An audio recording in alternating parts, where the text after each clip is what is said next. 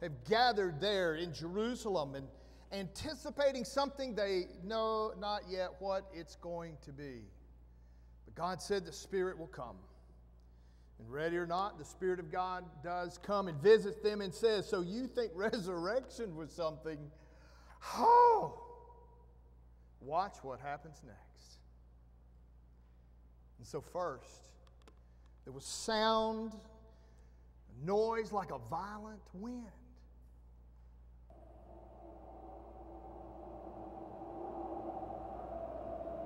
And it filled the whole room.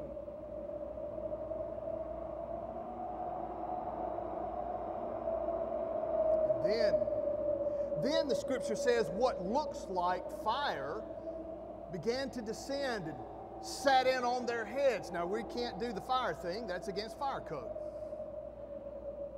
But as they sat there and they began to look and their mouths opened and what they wanted to say was, watch out, your head's on fire. But that's not what came out. This was.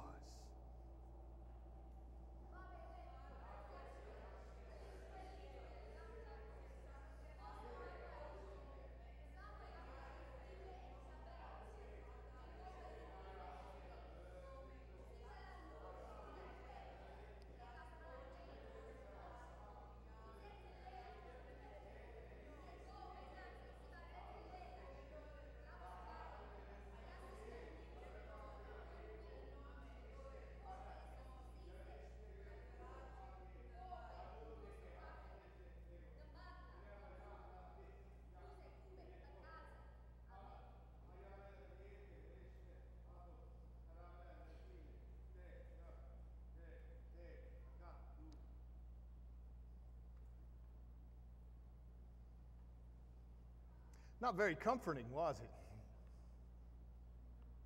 You just heard the Lord's Prayer spoken in 1, 2, 3, 4, 5, 6, 7 different languages. The point being is that the languages. Suddenly people were hearing the good news in their language. Now, much of the time, particularly as we read the Gospel of John, and as good Baptists have tended to focus on the comforting side of the Holy Spirit. I cannot tell you how many times over the last several weeks as we have been engaged with our son and the news there, and others of you have come and there have been other issues that you've been dealing with, and people would say, I don't know how I would get through this if it wasn't for the presence of God bringing me strength and comfort. That is certainly there. The Spirit of God brings us comfort, especially as we look at John. But in Acts, there's nothing particularly comforting about the Spirit at all. It blows in like a violent wind. It sets things on fire, and it creates in people actions and behaviors they never even dreamed of. For you see, this come alongside Holy Spirit seems determined to push those first followers and us beyond what they and we can imagine. This is the Spirit in Acts. And today is Pentecost Sunday, when the church celebrates the coming of the Holy Spirit to begin to move among the followers of Christ in the church. But let me remind you of something very powerful. We read at the beginning of our service, the Holy Spirit has been hovering over this chaos since the beginning. It's not anything new that the Spirit came down. The Spirit of God has always been at work, but here it showed up in a powerful, powerful way. And over the next few weeks, we're not just going to talk about the Spirit today. Sorry. I know we're Baptist. We want to get through this one and get on to something more comforting. But we're not going to do that. We're going to spend the next 4 to 5 weeks watching this Spirit in Acts as it moves and pushes and drives those early followers of Christ as they witness, as they serve, as they go out on journey, as they grow in their understanding of God. It is incredible how uncomfortable the Spirit makes those early believers And what the Spirit did then, the Spirit still desires to do today. For you see, we have been joined by baptism into communities of faith that look for and should expect the Holy Spirit to come alongside of us and shake things up, preparing and equipping each of us and all of us to share this disruptive, surprising, life-giving word of grace of God, who will not rest until everyone understands God offers abundant life. Wow. This is such good news. Hello, is anybody out there? I have a question. If indeed from the beginning of time and there and on out, the Spirit of God is hovering over the chaos, is empowering, is driving people, the followers of Christ, I have a question. Why is it that by all accounts, all people who study religious life, that Christianity is declining in first world countries? You take any number, you take any measurement, you take any data, and in first world countries, Christianity is dying a slow death. Countries that are very wealthy, countries that have a lot of power. But on the other hand, I also question, why is it that Christianity is flourishing in third world countries? Countries marked by extreme poverty, intense conflict, disease. Why is it that if you go south of the equator right now, you're going to not only hear about the Spirit, you're going to run smack dab right into it? Maybe we don't experience personally and collectively the Spirit's immense power because we have decided we can trust in our own abilities, in our own possessions. You see, if you listen to the language of our country, it's about power. It's about control. It's about being in charge. And we are. Who needs the Holy Spirit? Maybe we don't know the Spirit's enlivening of our daily existence because we find our security, our comfort in what we have and in what we do and in our ability to stay in charge. Could all of this be because we have forgotten that Pentecost is not as much about what God has done for us as what God now wants us to do in the world? You see, God says, okay, you're my people. Don't worry, I'll take care of your need. Now, get up and get on. And that isn't nearly as attractive to us. I remind you, especially in the Gospel of John, as Jesus had thousands, he had just fed 5,000 plus with that miraculous meal. And people said, oh, that is so wonderful, Jesus. So wonderful. Do something else. In fact, we're going to follow you all the rest of our lives. And Jesus says, well, okay, that's great, but let me tell you what that means. Go and read it. It's in John. And Jesus begins to tell them what it means to be a follower of Christ. That it's not sitting around and showing up for dinner.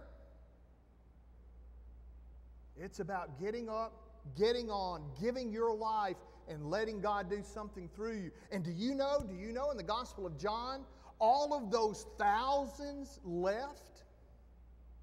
Go read it. It's not a very good church growth encouragement. Jesus speaks the word of truth about what it means to follow Him, and thousands leave. In fact, all but just a small handful. And Jesus turns to them and says, okay, you guys want to go too? And Peter voices the great truth. Lord, where would we go? Only you have the voice and words of truth.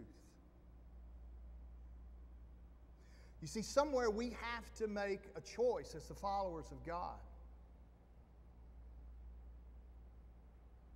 Are we going to live our life by the words of truth or by the words of convenience and comfort and when it fits our schedule? But since the beginning of time, God has given this gift of the Spirit. And so what is it exactly that the Spirit comes and gives to those early believers? Is it this super excitement? I know sometimes as Baptists, our only experience of the Spirit is when somebody gets slain in the Spirit. We've heard those stories. How many of you ever seen somebody in the floor speak? I've been there. And yeah, it's a little unnerving. Or somebody, we call about them jumping the pews, running across the top of them. I can remember as a kid hearing, boy, did you hear about that church down there around the corner? They jump the pews and bounce off the walls. And we as Baptists go, oh, okay, thank you. Don't want any of that. I'm not here to critique anybody else's worship. That's their heart before God's. But I am here to say, maybe that's what we think. Maybe the Spirit just fires us up so bad that we just run out of here screaming and hollering. But I remind you that in Acts, and what we're going to discover is that the Spirit, yes, empowers the people of God and does give them a sense of commitment, and there is a sense of excitement, but it is in the today, mundane jobs of living. We're going to discover that. It's not always about a super duper high. We're going to discover as we go, sometimes they're thrown in prison. Sometimes they're just doing their job, but they are listening to the Spirit, and suddenly in a mundane, ordinary day of their life, the Spirit steps in and says, hey, let's do this. And something incredible happens. Is it just this gift of power? Yes, Jesus promised that last week. You will receive power. But it is not power as we understand it. We hear power and we think, yeah, bring it on. I want some of that. But this is power that finds its strength in suffering. This is power that finds its power in sacrifice and in giving. You see, maybe that's not what we want either. So is it super excitement? We could all use a little bit of that. Too many times I hear some people say, you know, the church today seems like Eeyore. Hello. I've got good news for you. Jesus is alive.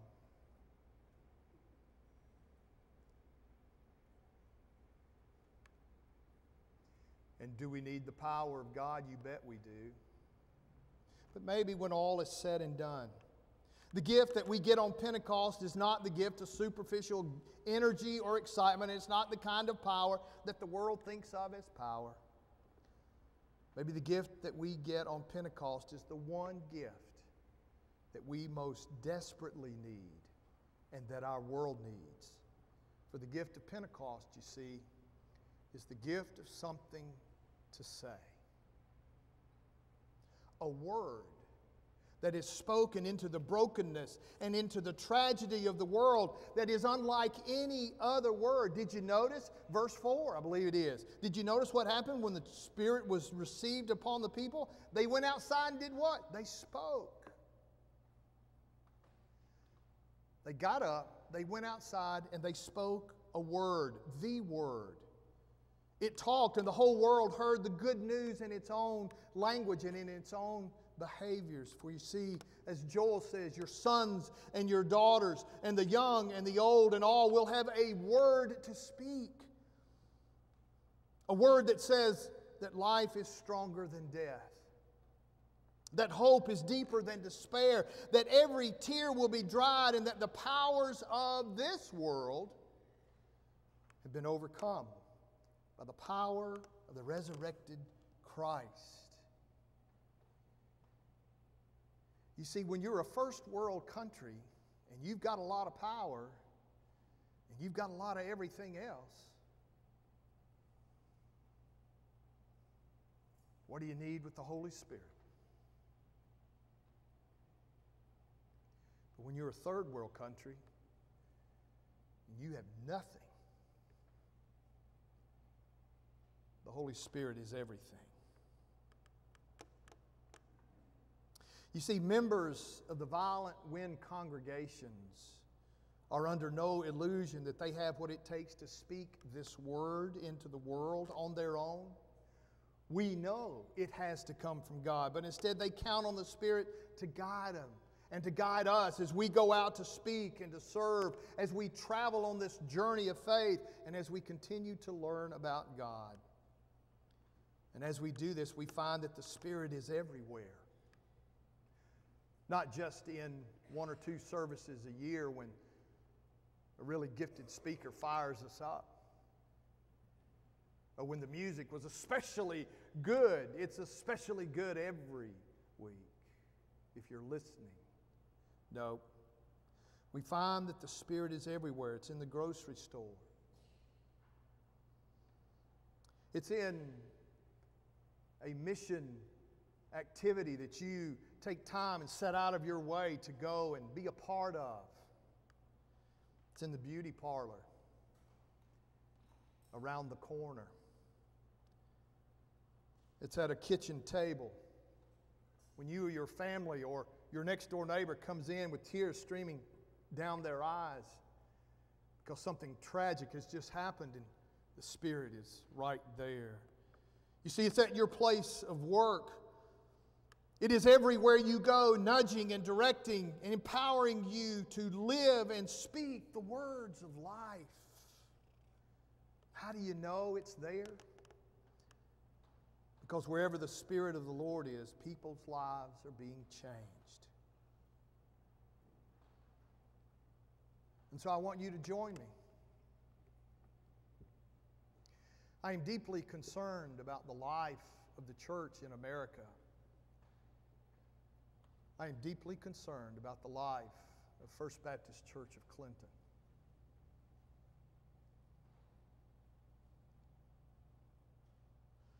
And so I want to ask you to ask the Spirit to open our eyes, to open our hearts, to open our minds, to open our wills. Will it be unsettling? You bet. And if what we're interested in as a church is settled and predictable, we'll get that.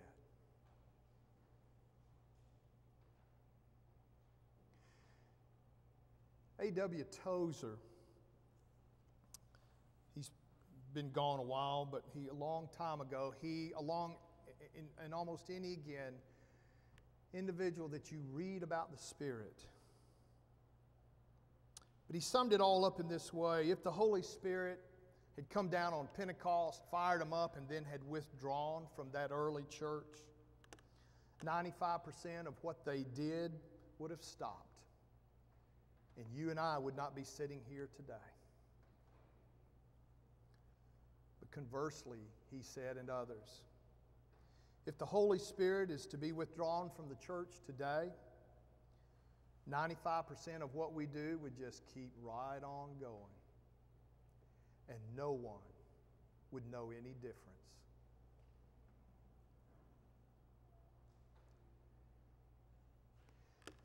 Is this what we want as the people of God? Is this what you want as a follower of Christ? That the Holy Spirit really makes no difference in your life?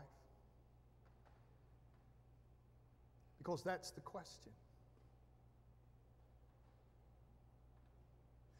And so at our next business meeting, I'm going to bring a recommendation that we change the name of our church to the Violent Wind Baptist Church. I'm just kidding.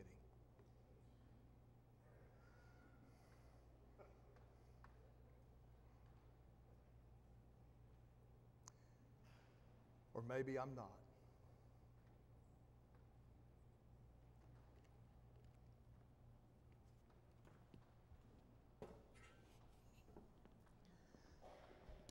Father, we come again asking forgiveness. Sometimes we just do it out of ignorance and we don't know that we're not listening to the Spirit. We are indeed attempting to be the church. It's the best way we know how, the best way we've been taught and what we've grown up with. But maybe somewhere along the way we just stopped listening. Your Spirit is still hovering over the chaos of our lives and the lives of our world. It's actually your world. There we go again. It's our world, God. We want to fix it. No, it's not. It's your world. It's your church. It's your mission.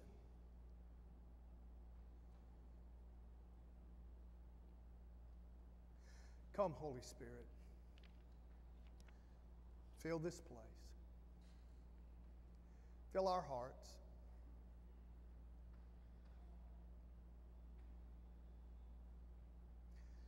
That we might be your church in this place. We pray in the name of Jesus the Christ. Amen. We invite you today to come and respond. To respond to the Spirit.